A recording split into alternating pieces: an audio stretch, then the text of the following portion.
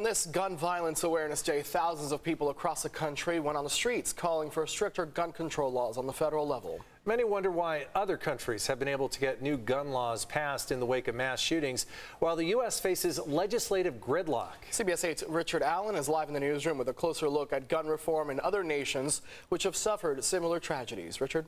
And Carlo and Jesse, one of those countries which took swift action in the wake of a mass shooting is Australia, where 35 people were killed in Tasmania in 1996. Within 12 days of that horrific event, bipartisan gun reform was passed on a national level, including a ban on semi-automatic long guns.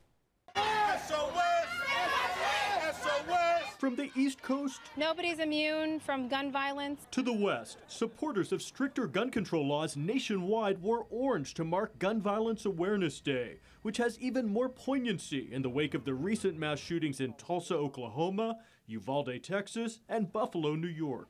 Let's be really clear.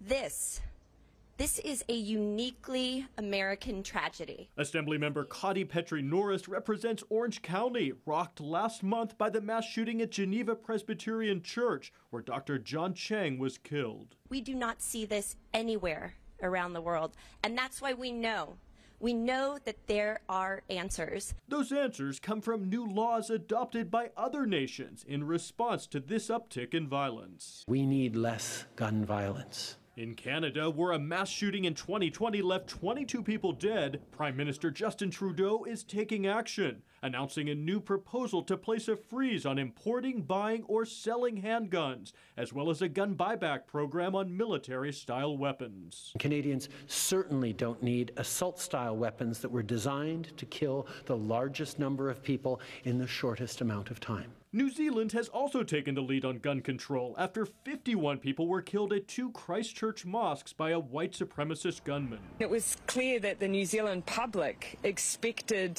its politicians to find solutions and quickly. Less than a month after that horrific event, New Zealand's lawmakers passed a nationwide ban on semi-automatic weapons and assault rifles. They were practical steps that we believed were necessary and that would make a difference, and so we made them. And we really need to change the conversation. San Diego gun control activist Wendy Wheatcroft says that here in the U.S., the powerful gun lobby has made it difficult to change laws on the federal level. We must be supporting candidates who are not backed by the gun lobby. We need to do our research, and we really need to be marching to the ballot box in November.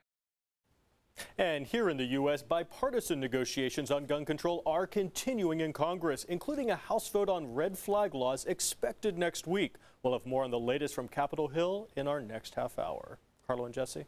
All right, Richard, thank you.